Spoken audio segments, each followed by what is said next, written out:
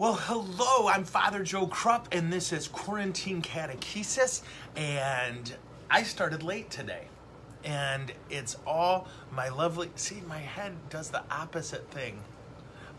It's my lovely research assistant, Kevin's fault. Alicia's here. You know, Alicia so graciously agreed to braid my beard today, because in the process of showering last night, nobody told me you don't, apparently you, I don't know, apparently you do things different when you have braids. As you can imagine, I don't have experience with braids. I know, big shock. But anyway, so the braids are gone, see? And Alicia was going to fix that today, but it doesn't happen because my schedule changed, because it's been 20 minutes. I'm so happy to see you all here, and what a blessing. I'm just going to kind of hold down the fort a little bit until we get more people here to kind of get it cooking. My glasses broke. Look, this just happened. You know, for a week, I've been asking people, do you have one of those tiny little screwdrivers? And people do, but I've never followed up. And now I pay the ultimate price. This is science. But here's a cool thing I did figure out. I can shove it in my beard and it will stay. Look at that. Does that beat the braid? It's like a little cannon. No? Anyway, so I do have backup glasses. There we are. And I'm so glad to see you all. All right, bestie, you came in later than usual today, and I'm gonna call that out. Oh, Lisa, I miss you too.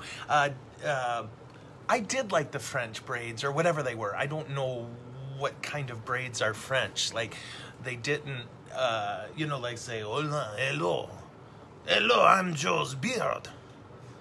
I come from his face.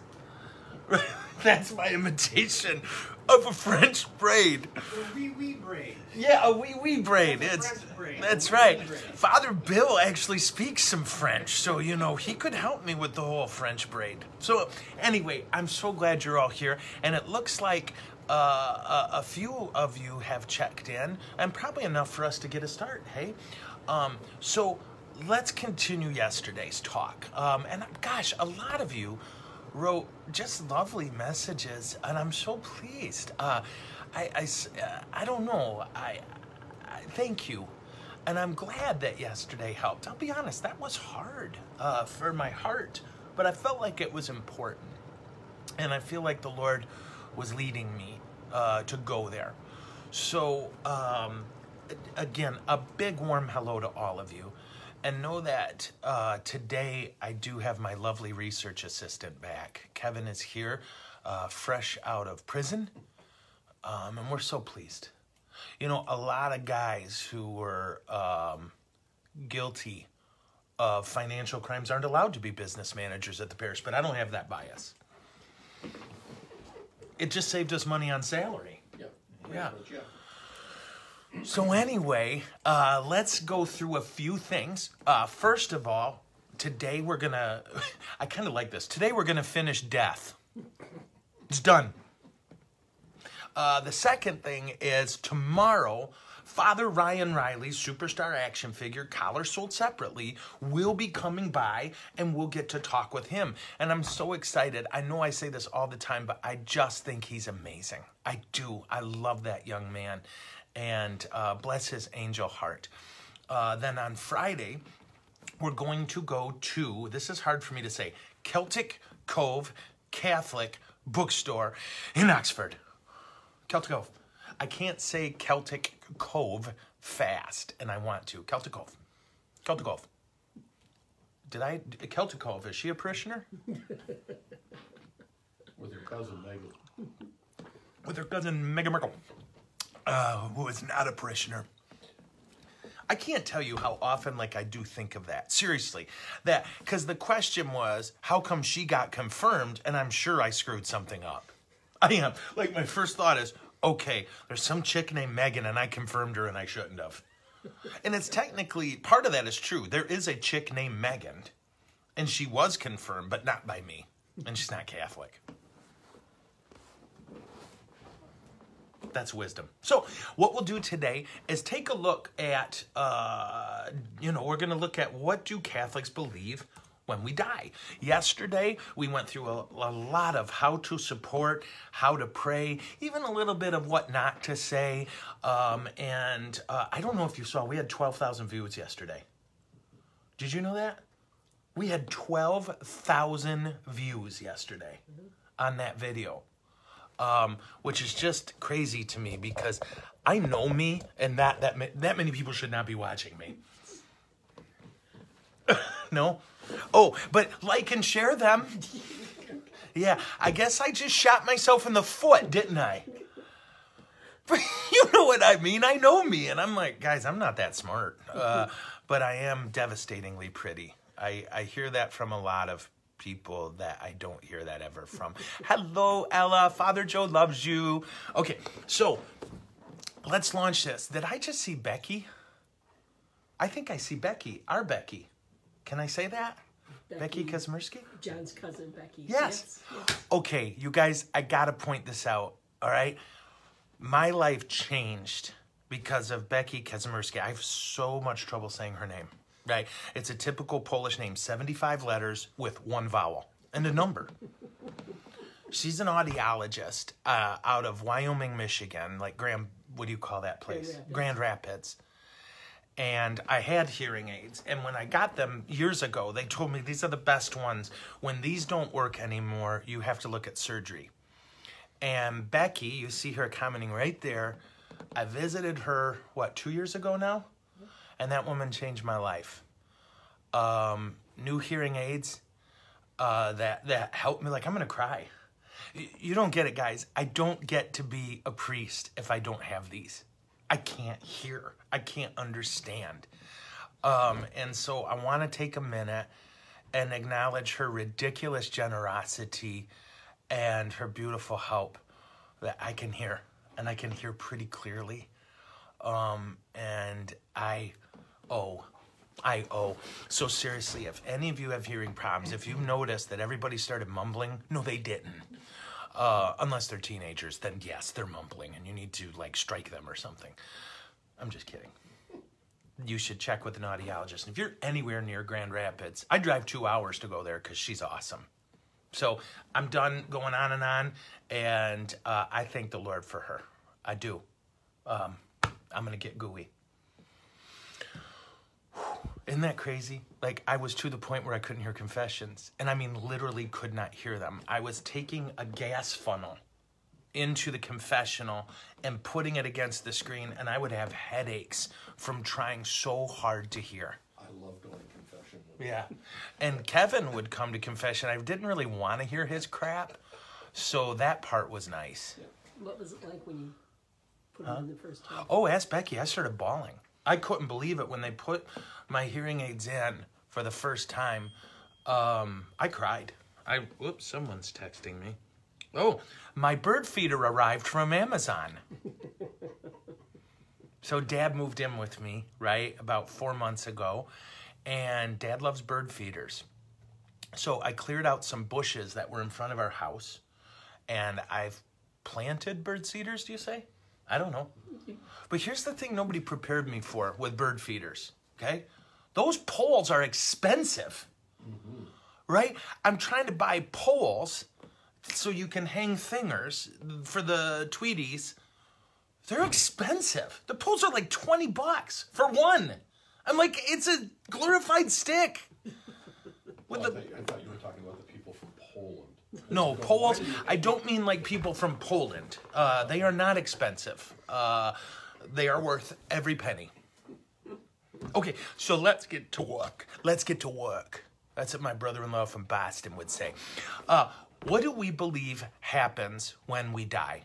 And there's so many jokes I want to do, but it would be so inappropriate. I'm serious. I think death jokes are the best. You're in the right business. I am in the right business. Except, note to self, making death jokes at a funeral, nah. Hey, everybody, welcome to the funeral. A little hard to hear with all the coughing. No. That's a rookie mistake. So, we get from Scripture a pretty clear idea of what it looks like when we die. Okay? That the first thing you and I will experience is judgment. We will stand, in the words of St. John, we will see him face to face. Now, I think I have a way to help us understand judgment. And remember, this is an image. Whenever we talk about God, whenever we talk about the afterlife, we're using human words to describe a process that isn't human. So we're always going to screw it up. And it's one of our biggest challenges. Language cannot get it done. It's impossible. If we could describe God, then we could be God. So we say things like, God is love. And yes, but not really. Why would we say that? Well, it's simple. Our idea of love is so polluted that it doesn't look anything like real love. But it's the best word we got for whatever God is. I think our catechism flat out puts it this way. Every statement we make about God is more wrong than right, but it's all we got. Okay? So when I say love, isn't there a song where they spell love? Methodolove.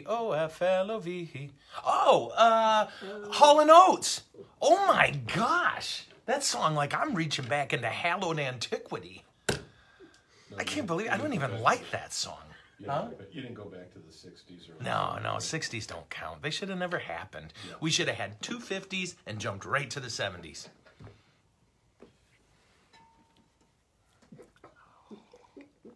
So anyway, why am I saying this? Because at judgment, we will see, and cowboy up, folks, sheer, unadulterated, unfiltered love. And that's good news. But it's also going to hurt us a bit. Okay? Not a bit. It's going to hurt a lot. For a lot of reasons. We've spent our whole life, theoretically, pursuing love. But if we've not been humble in our pursuit of understanding love, if we've not grown in our idea of understanding love, God will not look good to us. Okay? So people, and I know I'll be honest, I find it a childish question, but I don't know if it's just because I've heard it too much. I really don't. People are like, well, how can a loving God send someone to hell? Easy. They're not loving. Right? If you think you've got love, but you don't, when you see it, you're not going to like it. People in hell don't want to be there, but the only place they'd want to be less is heaven. And you think, well, that's good news. I'd never choose hell. Well, I wouldn't either. But I also know I have no idea of how deep that love runs. My idea of love is so weak compared to his. Am I making sense here? Okay. So we want to have confidence in that moment of judgment, but the confidence is in Jesus, not in our performance. If we are humble enough to allow God to tell us what love is instead of us bending God to look like our version, we'll be fine. Because he'll look familiar to us. Whenever Jesus describes people at judgment, what the image he always uses is Jesus saying to them, I don't know you. I don't know you. And why? They don't look anything like love to me. This is where we get in a lot of trouble in our modern conversations. And I'm going to be blunt. It's relatively new, at least in my experience. That part of what we keep doing is reducing love to the least common denominator. Right? And I got to say, issue aside, that whole love is love thing is creepy as heck. Right? The issue, like when people were using it for homosexual marriage, that was a bad slogan to pick. Because no, there's some forms of love that are awful and destructive and hateful. Right? I mean, an abusive guy will tell you he loves his spouse. But he's wrong. And there's some kind of love that we recognize, no, that's not healthy at all. That means you're broken. Nobody would say to someone who desires children that way, hey man, love's love. Right? We got to be careful when we talk about love. It is the most precious, powerful, valuable, amazing thing. And we need to treat the word even with great dignity and respect. I hope I'm making sense. Yep. Okay. Question. Hit me. But in the example you gave, is that love or lust? I mean, when you Right. have an attraction to children or Right. sex, is that lust or love? And that's what I mean. Yeah. Right? Because that's what we do. We open up the word love to our definition instead of embracing his. We say, well, how do I know what his is? His words. He told us. Look, it's in the Bible. Right? Isn't that crazy? And we do. We reduce love to companionship by accident. We reduce love to lust, probably not by accident. We reduce love to our self-interest. I love how you make me feel. Wow, you just made it all about you. Right? Which is not love. I hope this is making sense. That's why we need to have a healthy respect for judgment. We call this the fear of God. And people are like, well, I shouldn't be afraid of God. Yes, you should. Not because he's awful, but because we're awful. Right? I mean, I love you, and I believe you love me. That's not what, but we recognize, holy crap, I'm flawed. I can't tell you how many times at the end of the day I'm like, shoot, I stuck me into something. Why? Ego, pride, self-obsession. That's not love. Right? Now, I never do that because, you know. We were at a meet. No, I shouldn't tell that story. Oh, I want to tell you a story. I really want to. I'm not gonna. Look what you did to them now. What did I do to them? I love you. Teased them, Wait, and now why you're don't not you just going say, to hey, tell them. hey, why don't you say rest of the story at 10? Okay, hold on. Let me think of how I can do this There you without. go. All right, wait, July 2 hot dog stand. I don't know what that means. I love hot dogs. Okay, so this was like 2 parishes ago. And we were at a meeting, and we were trying to figure out, we had to order these books, but these books were expensive, okay? And so the associate wanted one. But I was like, no, we need to share these because these are expensive, right? These books are crazy expensive, and it's God's people's money, and we can share, and blah, blah, blah. So we're figuring out who gets what, right? Who gets which book? And the associate was like, I said to him, well, I'll share mine with you, okay? But as the meeting progressed, he wouldn't, no, I want a book. I finally went, bro, why do you have to have a book? And ready? Quote, I'm a priest.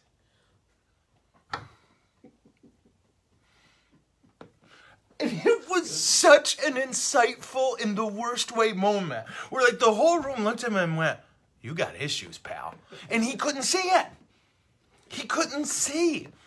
To the point that the next day, when I tried to talk to him about it, you know what he thought I was talking to about? To affirm him.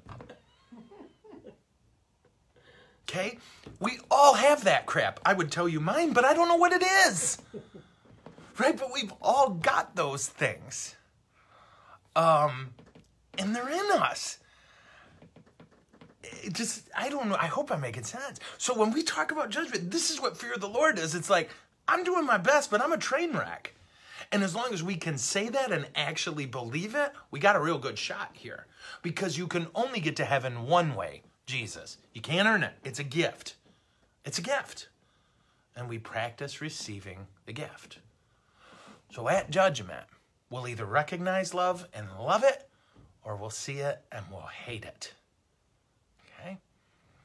So in the end, that's what we're talking about with judgment. And it results in one of 2 destinations. Okay? Heaven or hell. Okay? Heaven or hell. Would I like help? Hey, Laura, what do you think? She's going to help me with something. My sister Lori has a wonderful gift for imagery. I don't know. Anyway, I could go on and on. But yeah, of course, Lori, any help. So there's 2 destinations, heaven and hell. So let's look at hell. What is hell? Hell is isolation, huh? Oh, figure No, Lori, I did receive that 10-page document you sent me with the helpful footnotes. The illustrations were a bit over the top. All right, Miriam. Miriam's awesome. I know her. Okay. Actually, no, don't tell that story. So, hell, what do we got? You've got a ton of images in Scripture about Gehenna, but we want to be careful. It's a fairly common mistake. If you look at Dante, which is one of the older descriptions of hell, hell's cold. Heaven's hot. Okay? And we can get into that. We will get into that when we get to heaven. Okay? When we cover heaven. I don't know if you people are going to make the cut. But hell, any image you see, please remember it's an image. Okay? It's an image. And it's not an actual photograph, in a sense. What we know is that hell will be that condition of utter separation and isolation. That's a great way to think of it, okay? In terms of heaven, I encourage you, and I believe what I'm going to say is a good way to put it, okay? And if you hear someone say something different, they're probably right, okay? Try not to think of purgatory as separate from heaven. Okay? Try to think of it as the experience of heaven. And I'm going to walk us through that, okay? And hopefully this will help you understand purg a little more. Because too often, what we envision is this place of grotesqueries and torture that if you make it through, you get to go to heaven. And that's not what we're talking about. What we do when we hear these descriptions of purgatory from the Middle Ages, we have to remember they're talking to middle-aged people, okay? Middle Ages people. They're using images that worked for them. And truly, if you look at Europe in the Middle Ages, they understood torture in the worst possible way. So if you wanted to say to someone, it won't be pleasant, that was a good image to use. So with that, what I want us to start with is this idea that God's presence is a fire, a purifying fire. If you look at the angels that are described as, excuse the phrase, geographically closest to God, they're called seraphim, right? You've all heard that phrase. And that's a word that means the little fiery ones, okay? That they're, again, we're using human imagery to describe a non-human thing. They're so close to God that his fire is them. They are his fire. When you and I emerge from the womb of earth into heaven,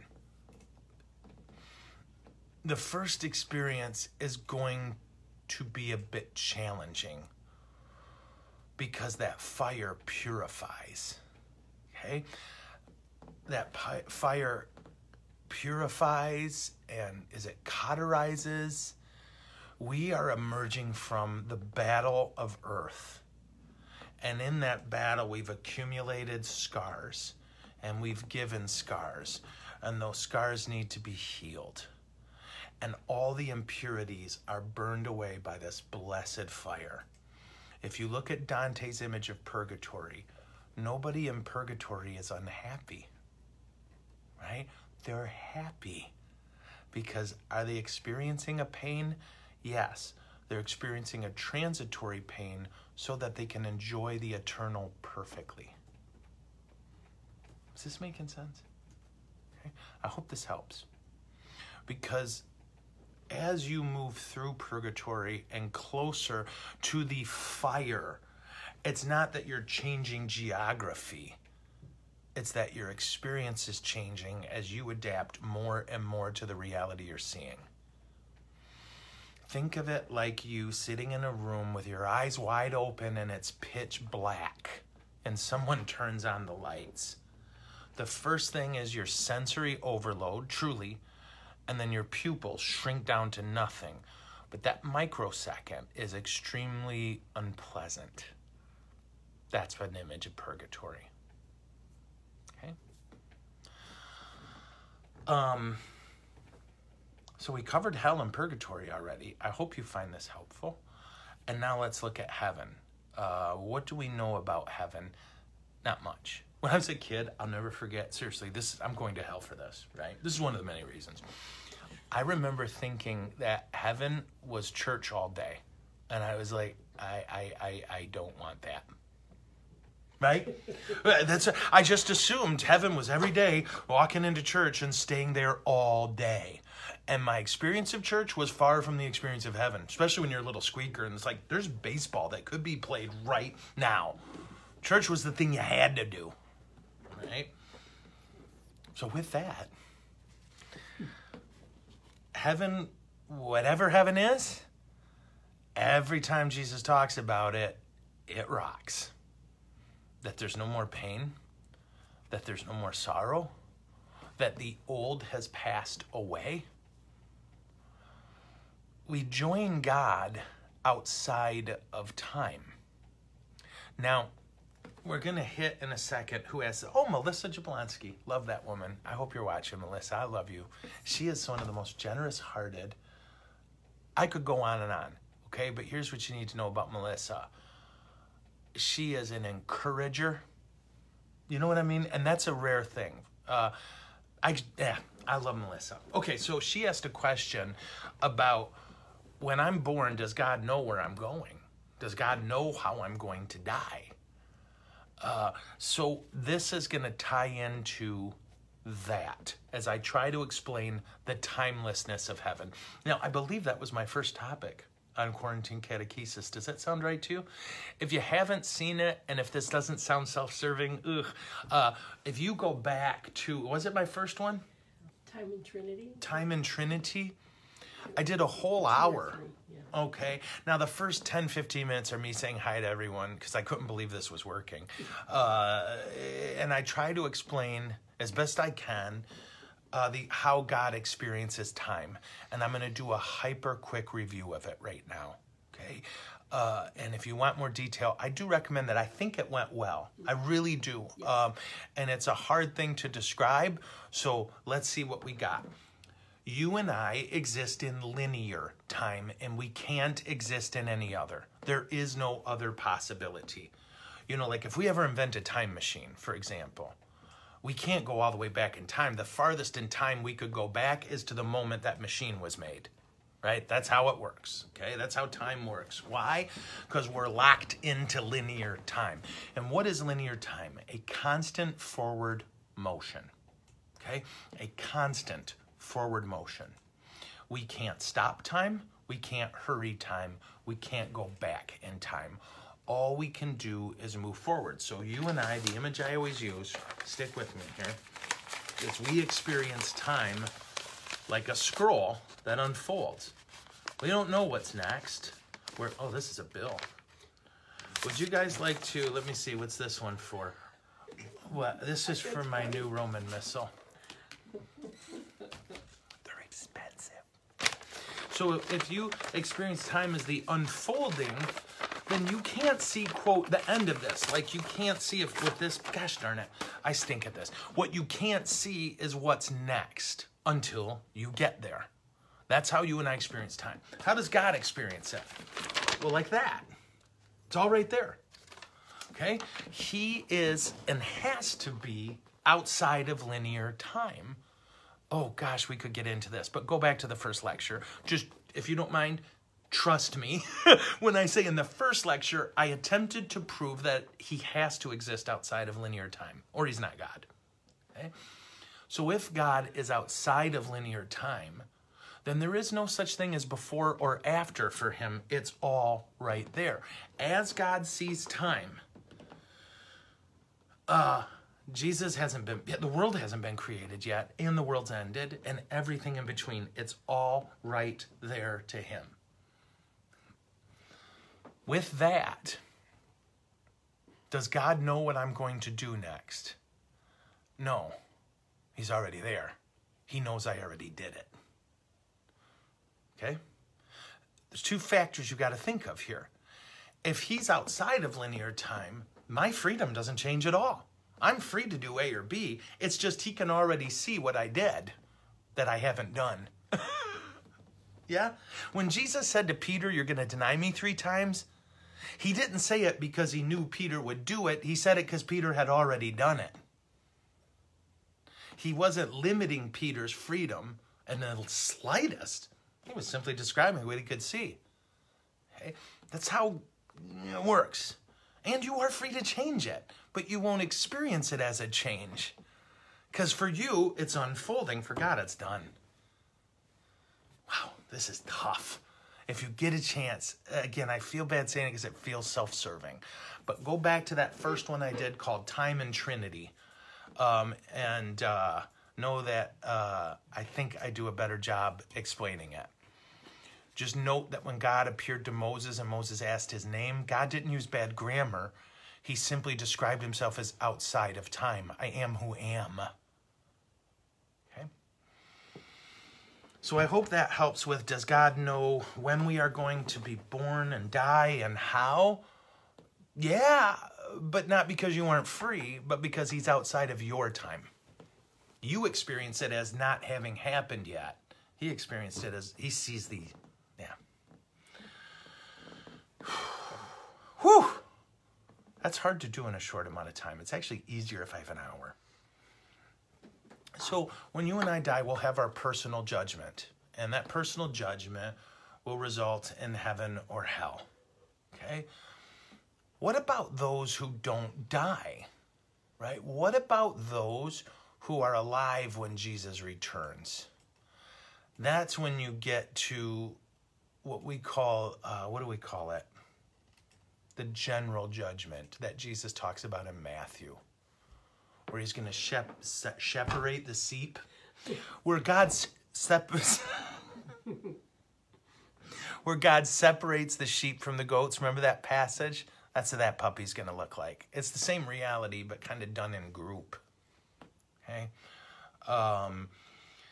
And at that point, a couple things happen. First, for those of us who may or may not die before Jesus returns, our bodies go in the ground, our souls go to judgment. When Jesus returns, our bodies will be raised up. For those of us in heaven, if we make that cut, our bodies will be raised up, Scripture says, and restored to us in our glorified form. So we will once again be body-soul unities, but heaven will descend and be on the earth. And the earth will return to being the way God intended it. Okay? You and us perfectly one with him. How cool is that? So a lot that you'll see in our funeral ritual kind of breaks this down for you.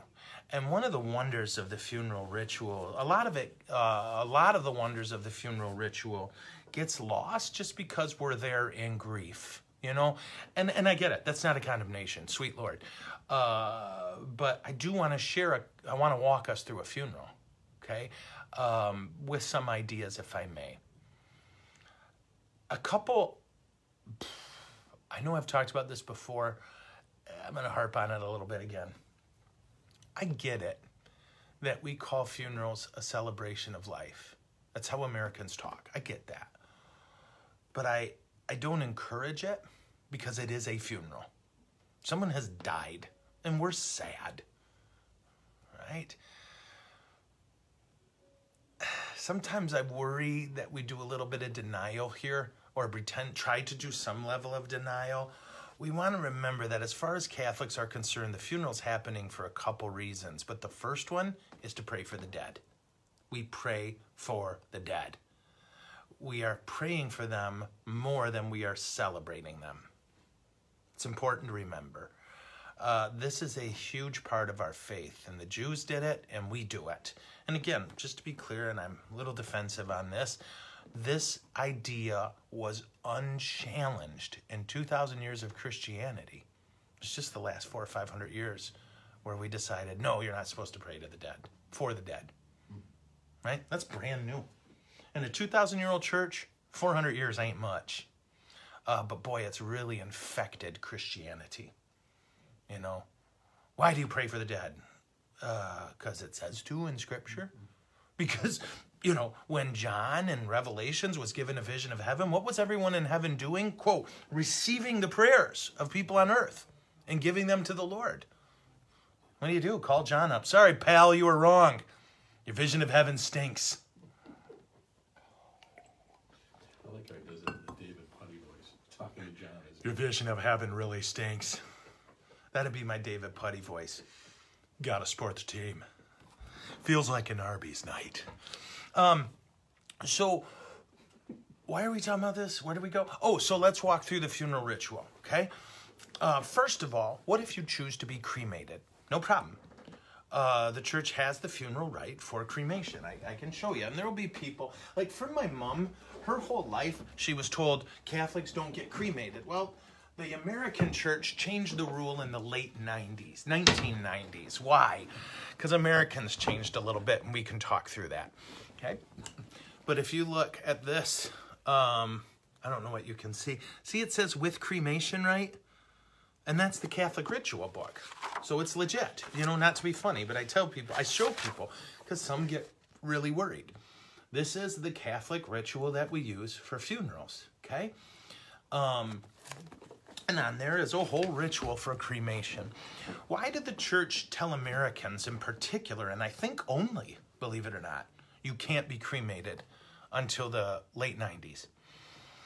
Well, because what they found was Americans were a little bit infected with a non-Catholic idea. And you ready for it? It's that our bodies are shells. Ugh, okay? We let it creep in there. And that's an awful, awful, awful thing, because they're not just shells. God took this stuff on. God made it. It's good. And in Revelations, we're told it's going to heaven or hell one day. Okay? Our bodies are sacred. They are created for our souls. Okay? And we need to remember that. So what they found was American Catholics, were opting for cremation because they were like, oh, the body's just a shell. Yikes, that's a heresy, right? And I know no one, most people,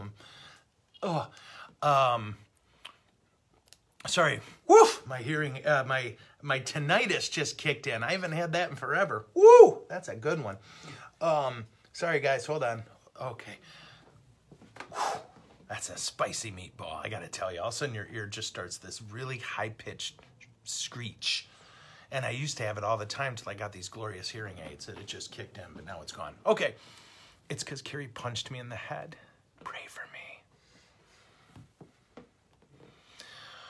What were we talking about? Cremation, okay? So what they started to realize, and I don't know what way they determined this, but at some point they decided, okay, Americans weren't over that. Americans were kind of over that idea that, we cremate because the body's just a shell. No. It's sacred. God died for that. And God took it on, okay? So if you choose to be cremated, the church does ask that if you would, you bring the body to the funeral before you cremate it. You don't have to, but it is the preference. Let's see, can a Catholic priest officiate? Yeah, it depends. I've done a lot of non-Catholic funerals, usually for, frankly, abandoned people, right? In Lansing, I would get calls from the police, a homeless guy, and it was just me, and the cops would always come, bless their hearts. It would just be me and some cops and the dead guy. And we didn't know if he was Catholic or not. We can do those. And some states don't allow it and some do, but the church allows it. And if the priest says they can't do it, it's because they're being a jerk. Who said that? Where did that come from? I can't tell you how many people tell me these awful stories of calling a parish for help. Are you a registered parishioner? If that's your church's first question, you need a new church. That's a mess. Huh? Oh, am I going to get killed for this? Yeah, there are things my priest friends might be like, Joe, I have to kill you now. I'm sorry. Yeah. In fact, when I was in Hudson, one of the lovely things we would do, I loved this. And if we had masses here, we would, but we're just packed. We would literally check the paper every day. You wouldn't believe. And you know what? Let me throw this out there. This might help you all. You won't believe how many people, the second mom or dad dies, won't have a funeral mass. They're too busy. Oh, they wouldn't want all the fuss. Trust me, they want it now. Right? Don't make that call for your parents, especially if it's just out of convenience. That's awful. Okay? We pray for the dead. That's what we do. That's how we roll. And we would go through the paper and find these beautiful people who had been to church every day for 500 years whose kids went, So we would do a funeral without the body, right? Oh, pray for the dead, right? Pray for the, anyway, So if you choose to get cremated, the church's preference is that you bring the body to church and cremate it afterwards. You don't have to. Just for us, it's a better symbol. And what happens in this ritual? Well, we do, if the church physical structure allows it, you try to start the funeral at the door to the church. Why? Because that's usually, like when churches were built classically before the renovations of the 60s and 70s and 80s, churches were built with an idea that when you walk in the door, there's the baptismal font right there. Why? Because that's the entrance to the church, okay? Spiritually and literally. So you would start the funeral back there. Why? Because the funeral is the continuation of the baptism. This is smoking, right? That's why the funeral ritual used to not start with the Father, the Son, and the Holy Spirit in the same way that the baptismal ritual didn't end with it. Okay? Why? Because it's a continuation. One started the covenant, one completed it. How tight is that? And here's how we back that up. The first thing you do then at the funeral, you scoop holy water from the baptismal font and you put it on the casket. I like to scoop and pour, but it freaks people out and makes a mess on the floor. It's a facilities issue. It's a facilities issue. And we have a very strict director. And our business manager is a horrible, horrible human being. The second thing we do, we cover their casket in white. Why? Because right after we poured holy water on them when they were little squeakers, we put a white garment on them and said, child, you have been clothed in Christ. See in this outward white garment the inward sign of your Christian dignity. With your family and friends to help you bring that dignity unstained to the kingdom of heaven. So we say that at their baptism while we wrap them in white, so then we wrap their casket in white. Okay? Then, let me think it through. Then we got the candle, okay? So there's this Paschal candle we light at baptisms. We light it then at the funeral as well. All of this is at the entryway to the church to remind everyone that the reason we have hope now is because of what happened to the day of their baptism. God entered a covenant and he doesn't change his mind. Right? How clear can we be on this? Well, while we were killing him, he was saving us. Dang. Our God rocks. Then we process forward, usually to a song, and he will raise you up on eagle's wings. Every funeral. Then we go forward and we start reading scripture, man. That's what we do. It's amazing to me that we get a bad rap about scriptures as Catholics. And on one level, I get it. We're a weird tribe, okay? But on another, if you go to church every day for a year, you've heard most of the Bible, right? Why? Because we read from the Old Testament, and then we read a psalm or sing it, and it's always, shepherd me, O God, beyond my wants, beyond my needs, from death into life.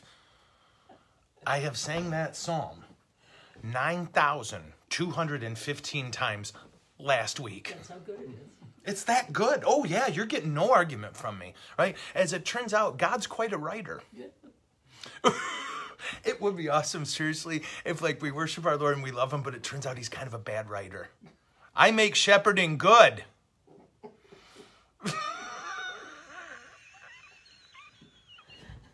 Oh my gosh, think of this. Guys, we could have a scripture, you know, and it turns out God's just not a good writer, and that would be so cool. God makes shepherd gooding. Laying down with green happiness. My soul gets restored. I'm sorry. I'm tired. I didn't sleep last night. Okay. At 1:30 a.m., I gave up. I'm serious. I thought, I'm not going to sleep. So I went out and I ate a big bowl of cereal, thinking the milk will help. Oh, yeah. It doesn't. No, it doesn't. Didn't milk used to help when we were kids? Heat it. Heated. I don't want to eat hot cereal. You know, no. No. So anyway, at 4 a.m., finally, I felt myself like slipping into sleep. And then, of course, the alarm goes off an hour and 40 minutes later. And I said something to the Lord. Okay. So anyway, we process him. We hear the Old Testament. We sing a psalm. We read from the New Testament. Then we read a gospel. And then the priest preaches. The way I do funeral homilies, the focus is, of course, not on the deceased as much as it's on Jesus, because Jesus is the one who gets us home. We can't earn heaven. Write it down. We can't earn heaven. It doesn't matter how good we think we are until we can be perfect and dying on a cross, forgiving your enemies. You can't earn heaven. But I do try to use the life of the deceased to give a clue or a hint as to their connection to Christ. So at my last parish, I got to tell you, I don't know if I ever told you this, the place where we cooked the funeral lunch, because Catholics eat after funerals. It's what we do. Do Protestants do this? I don't know. Well, actually, I know Lutherans do. I got some buddies who are Lutherans, and they eat after funerals. I just figure it's a German thing. We love death and food. Who knew? But so you'd be sitting there praying this solemn, dignified, sad funeral, and you could smell roasted chicken, ham, potatoes, cheesy potatoes, not just potatoes, cheesy potatoes. And it was, you'd sit there and you're trying to think about Jesus and the dead person, and all you're thinking is, when this is done, we eat. And I always use that in my head as an image, actually, of what a good funeral homily does. It reminds people of what's cooking. It tells you, look at their life and smell Jesus in there. And that's part of why we hope. They were clearly connected to Christ. Christ is the only way to heaven. Woohoo! So after that, Mass kind of goes as normal. Sunday Mass. Italians. Mike.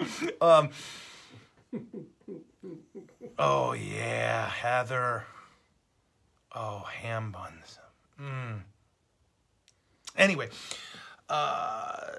so then we do the Mass as normal. We receive the Eucharist. And then when that's done, we sing we say a very ancient prayer, one of the oldest ones we've got. In Paradisum deducant angeli. May the angels, how does this go? May the angels welcome you to paradise. May the martyrs welcome you as you arrive. May you see the face of the Lord this day. Alleluia, alleluia.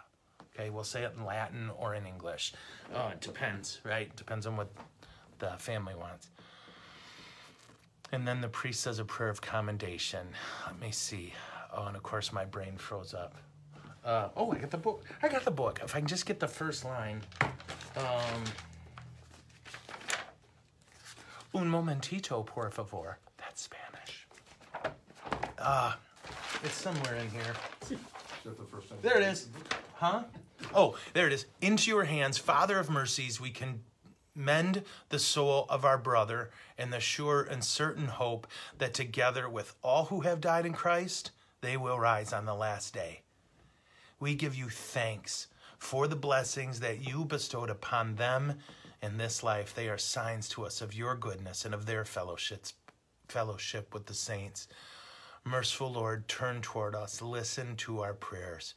Open the gates of heaven to your servants and help us who remain to comfort one another with assurances of faith until we are with you and our brother forever. How tight is that? And then if there's a burial right after, we head off to the burial, and then it's ham. Yeah, who was it? I think it was Kierkegaard who said, this is the end of the most illustrious life ever lived on earth. You are buried. It was like, it's a great point, right? No matter who you are, no matter how powerful and rich and illustrious, what a great word you know, you're still going to end up the same as dirt poor jerks. Or dirt poor saints. It's kind of wild. I remember in high school here in what was it? It was one of our class. I guess it was 8th grade. In 8th grade, one of my classmates died. Of all things, ready for this? And I don't know, right? You're in 8th grade, so who knows what's real, right? But what got to us was it was a tonsillectomy that went south. Isn't that nuts? But the pastor, the line of the homily, basically his whole thing was, you're all going to die. It was like 8th grade, like, dude, that's heavy. Okay, so let's see, how we doing? Yep. I feel like this one isn't as well, we're talking about death. How fun can it be? I mean, I can have fun with it, but I don't know, you know. Was that 7th grade Scott? There's my boy, Scott. So right there, I think I pointed him out to you guys before. Scott Putney was my best friend growing up. Just, yeah. I could go on and on. Hey, and we've been finding out lately, I think we agree on 5 things politically, and we practice. There it is. Sorry, lost my connection. Is it back? Is it back? If you're, Yeah? Can y'all? Okay. Yep. Can you see my pretty, pretty face and hear my delicate, flowery voice? Right, Scott? Wouldn't you say? I think we like agree on 5 and disagree on 5, and it's kind of fun. I don't argue politics with anyone but him because he's fun. He actually knows what he's talking about. It's weird. So, yeah, I don't know. I made the number up. But every time I think we're arguing, then we get to this point where I'm like, well, yeah, I believe that. So anyway. Okay, so a question about limbo. Okay, here's the, oh my gosh, Chris Hazelton. Scott, Chris Hazelton's here. Just 2 beautiful men. I'm so blessed to know. And by the way, I think I've shared this with you before. Chris serves as a police officer. I think he's getting ready to retire. But look, whatever's going on in our country, and it's a lot. I served for 7 years with the East Lansing Police, okay? It's tough. And we need to remember the way we talk about police officers. I don't know. In fact, I'm going to break topic. Is that okay, guys? Because for like guys like Chris, I want you to know this. Because I don't know if... I don't want to make this cops against black people or black people against cops or any of that. I just want to remind us that everything in our country tells us we have to pick one extreme or another. And that's never where virtue is found. St. Thomas Aquinas said, virtue is the appropriate distance between the 2 extremes. Isn't that beautiful? And this is why our culture isn't virtuous. Because you're told you have to either hate cops or worship them. They are all saints or they're all demons. But what they are is human beings who we constantly ask into the worst situations possible and say, fix this, and then we're shocked that they're damaged. Right? True story. My first night on duty, and I will never forget this. We get a call, and I'm riding with someone because I'm getting trained, okay? And we roll up, and there's a fight. And I remember super clearly thinking, those 2 kids don't know how to fight, right? These were college kids. It was MSU, and they were just, throwing haymakers and, blind windmill kung fu. And so we get in there and tackle these cats, and we handcuff them, okay? So one goes in one car, and one gets in our car. And we're driving to the station. It was only about a 3-4 minute drive, okay? Because this is how genius these boys were. A, we're going to fight, and we have no idea how to fight. B, let's do it real close to a police station. Why not? So as we're driving this kid, he starts with this. And I promise this is true. I am not exaggerating. What are you guys doing? What's going on? And I look back and goes, dude, you were fighting. I wasn't fighting. And for the next 3 minutes, he convinced me he wasn't fighting. Dude, I don't know what you guys think you saw. I swear to God. I swear to God. And he kept saying he was just shocked. And I'm sitting there, and I started to say something, and the guy who was driving, I don't want to say his name, so I don't know what, he put his hand on my knee and just basically gave me the, dude, shut up. By the time we got to the station, I was convinced that I saw something that didn't happen because this kid was so convincing. And like literally crying, like, you guys, I would never, I don't understand. You got the wrong guy. You got blah, blah, blah. And so we take him in, they do all the stuff. We come out and call him Bob. Bob the cop sits down, starts touching through the screen and says, watch. And it was the dash cam. And it was them fighting when we pulled up.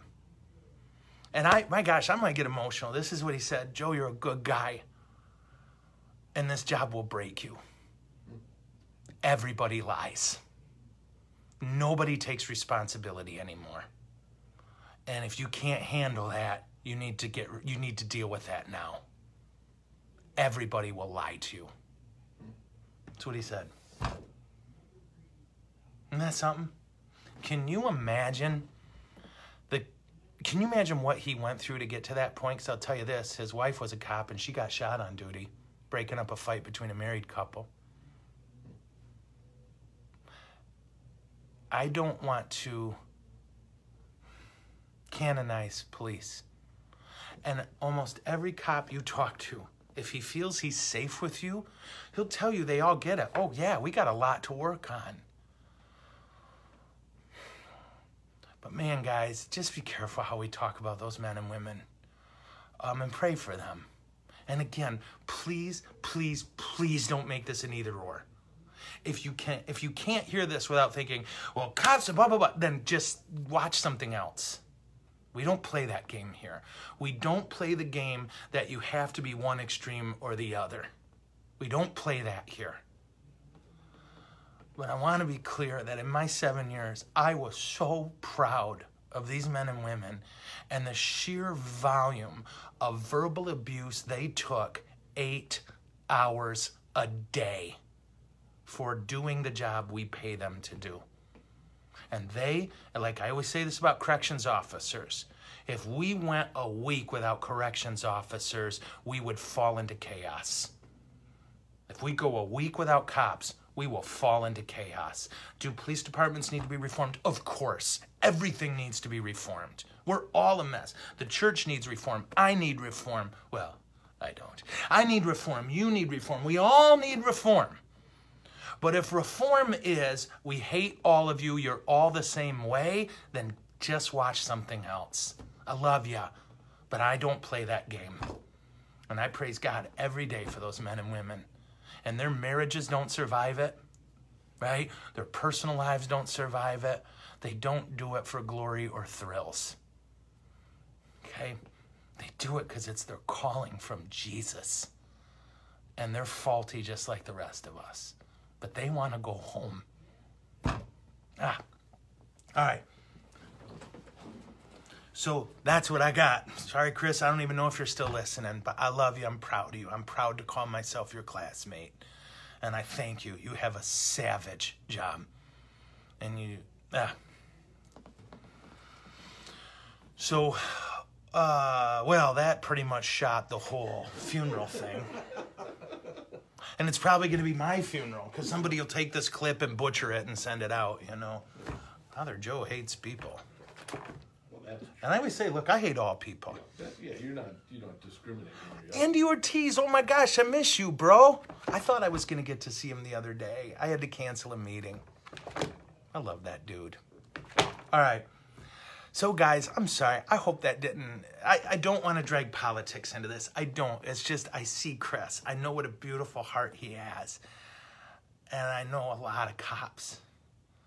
And I know there's some bad ones, trust me. And cops know there's bad cops. They're under no illusions. And there's some way we can do this.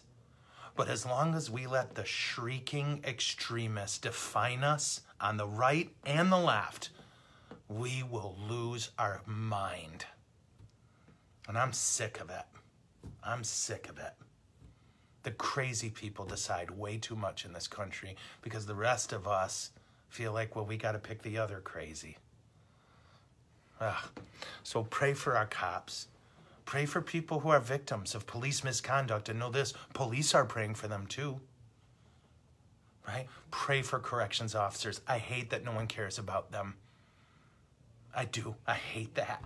They do so much for us. And in my last parish, I can't tell you how many COs I had and what beautiful, hardcore men and women they are. I met men who are crippled for life for their work in the prison system, and no one cares. I care. Yeah. All right. So, thank you, Chris. So I'll shut up now. I went over, and I hate that I dragged this in there, but I felt like it was the right thing to do. I hope you found this helpful information on funerals. And tomorrow, when Dr. Ryan Riley, okay, guys, from now on, we're going to refer to Father Ryan as Dr. Ryan. That will tick him off. And this is right. It's like when they made Monsignor Bernie Riley, for any of you who know him in the Lansing, the most humble and beautiful priest in the world. When they made him a Monsignor, he was actually irritated. And so, of course, you know what we do? We call him Monsignor, like all the time. Drives him nuts. I just want to be a priest. Yes, Monsignor. That's what I do. Poor guy. All right, so let's do this. Let's say a prayer. Today was more serious. I'm sorry, but I don't know if I mentioned I didn't sleep last night, but I did have a bowl of cereal. What do you call those? Crunchy almond. Did it have sugar in it? I don't think so. It was like some kind of healthy crap.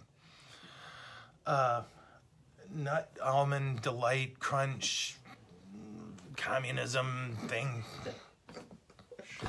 So tomorrow, Father Dr. Ryan Riley, Monsignor, in Eterna. And then on Friday, the Celtic Cove Catholic Bookstore. Woo! I said it right. And I didn't even look at my paper. So I will give you guys a prayer and then an Aida. And then I will see you tomorrow at noon. And just thanks for always watching. It means a lot. I do love Captain Crunch, particularly peanut butter Captain Crunch. Yes. Tears up the roof of your mouth. Oh, it does. It shreds the roof of your mouth, but that is a price I gladly pay. And here's what you do. Ready with peanut butter Captain Crunch. You put a scoop of vanilla ice cream in the blender. Yeah. You take the peanut butter Captain Crunch and you pour it in there. And then you add some milk and you grind it up. Zzz! Rough. That's a spicy meatball. I'd add bacon if I could. Wait, And then yeah. What prevents you from doing that? that would be disgusting. Don't you think? Seriously. Like if you put fried bacon in to a milkshake. Once you put the peanut butter Captain Crunch in there, it got disgusting for me. Okay, I want to be clear that Kevin's pay has just been cut. And it's a shame because we're actually not currently paying him. He's actually paying. Okay. In the name of the Father, and the Son, and the Holy Spirit. Jesus, you did not make us for death, but you met us in our death, and you transformed it into resurrection, and we are eternally grateful for that. For all those who've gone before us, we thank you. Please get them home. And for all who will die today, please comfort their family with peace. We pray for peace in our country, peace that is a result of a conviction that we all need to change. And to accept that change with humility, protect the people who protect us. Oh, we love you and we trust you. Amen. And may Almighty God bless you, the Father, the Son, and the Holy Spirit. Amen. All right, tomorrow, El Mañana, La Mañana, which is Spanish for the mañana. I'll see you tomorrow at noon with Father Ryan Riley, doctor, teacher, theologian, Monsignor, Bishop of Uprick. All right, God bless you guys. See you tomorrow.